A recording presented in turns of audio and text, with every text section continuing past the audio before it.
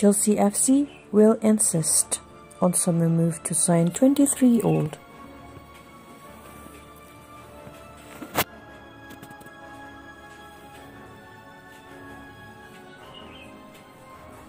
Chelsea FC will insist on a summer move to sign Jules Kounde from Sevilla this summer. And the Spanish club are already looking at potential replacements for the defender, according to Fabrizio Romano. The Southwest London side have long been linked with a possible move to sign Kounde, and it remains to be seen whether they will ramp up their interest in the 23-year-old this summer.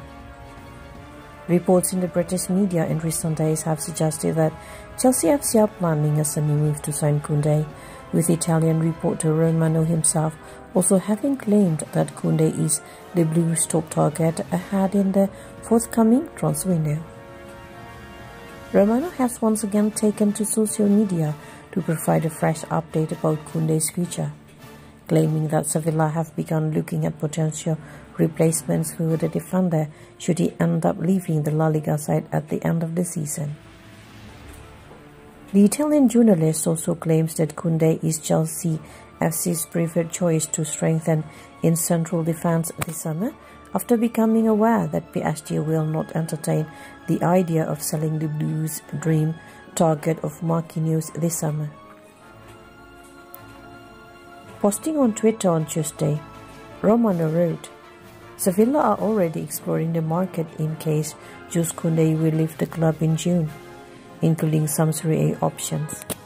It's not time for decisions yet, but Sevilla are on it. Chelsea will insist for Kounde. Marquinhos was Chelsea's dream, but PSG won't sell him." Born in Paris, France international Kounde has scored 7 goals in 116 games for Sevilla since joining the Spanish club from Bordeaux in the summer of 2019.